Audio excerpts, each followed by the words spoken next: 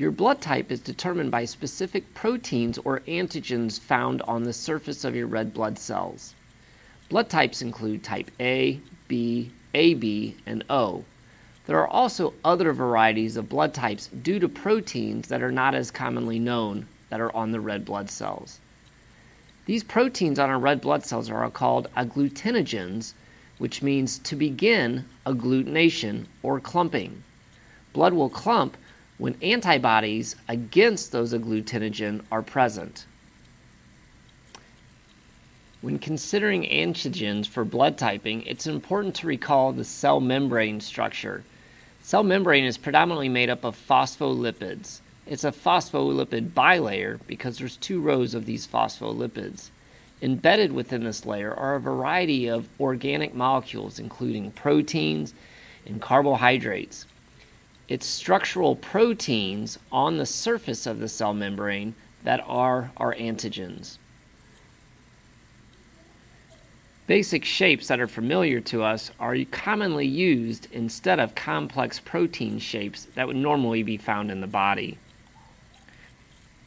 A person that is type A blood type has type A antigens on their blood cells.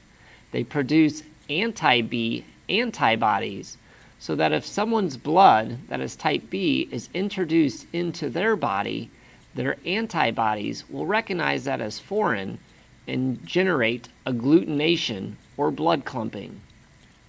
Likewise, if someone is type B blood, they will have B antigens and produce anti-A antibodies. So if blood type A is introduced into their body, anti-A antibodies will bind to that blood type and create agglutination. One of these blood types is known as the universal recipient and can receive blood from any blood type. One person is referred to as the universal donor. Can you determine why those blood types are the universal recipient or donors? The antibodies produced in our body against foreign blood are also known as agglutinins. You have to be careful with some of this language because we also have agglutinogens, which are synonymous with the blood antigens. Agglutinins, without the extra G, are synonymous with the antibodies. So type A person will produce anti-B antibodies or agglutinins. Type B individuals will produce anti-A antibodies or agglutinins.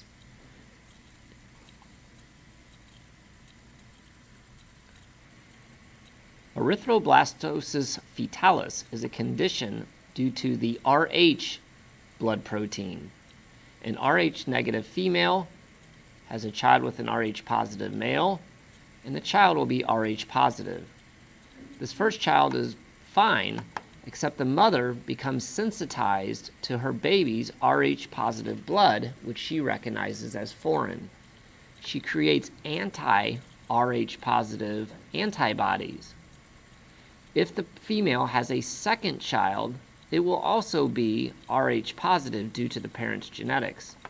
However, Rh positive antibodies will cross the mother's bloodstream into the baby's body, attacking the baby's blood cells.